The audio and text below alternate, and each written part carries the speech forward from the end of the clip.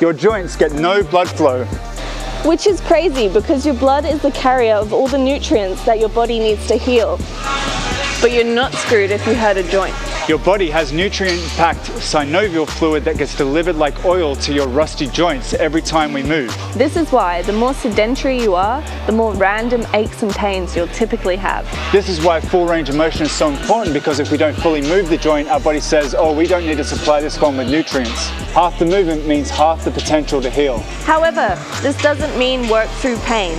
Pain is actually our body's way of telling us that something isn't right. So be cautious, and pain does not equal gain.